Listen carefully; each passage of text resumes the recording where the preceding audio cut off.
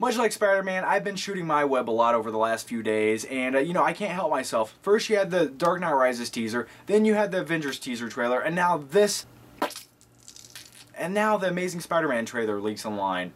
I can't keep up anymore. Seriously, I can't feel my legs anymore. Just stop leaking cool trailers online so I don't have to talk about them. And you're probably thinking you don't really have to talk about them anyway, you asshole, just shut up. But at the same time, I feel like I'm compelled to talk about them. So anyway, the Amazing Spider-Man trailer just leaked online.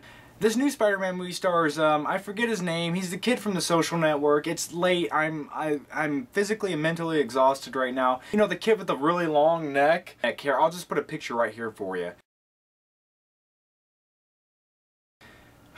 You know, if they ever make a movie called Giraffe Man, I think you should star on it. See, that's a terrible joke you make at 7:30 in the morning when you haven't slept. So anyway, here's what happens in the trailer. Since they're probably not going to release it officially for another day or two, and I would just give you the heads up of what goes down here. We start off, we see Peter Parker's actual parents. They're kind of kissing him goodbye. Hey, bye, Peter. We're going to go die in a car crash in a little bit. Then we eventually see Peter Peter.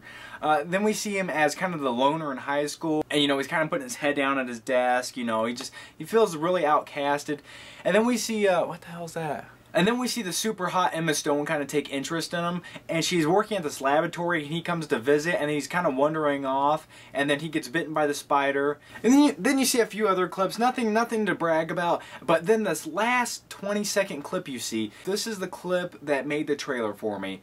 Basically, it's a first-person view, so all you see is his hands, and he's running through these rooftops. You see the hands, he's running through rooftops, looking around, and it's shot really well. I mean, they didn't cheap out here. I mean, it shows everything you would see. He jumps to the side of the building, jumps to another building, and then he plummets straight down. You get this first-person view at going straight down to the asphalt, and then all of a sudden he shoots his web out real quick, and then he swings towards this big glass skyscraper. And in the skyscraper, you can see the reflection of him about to come and hit the glass. And that's when you get your first real look at him as Spider-Man, and then boom, you know, Amazing Spider-Man.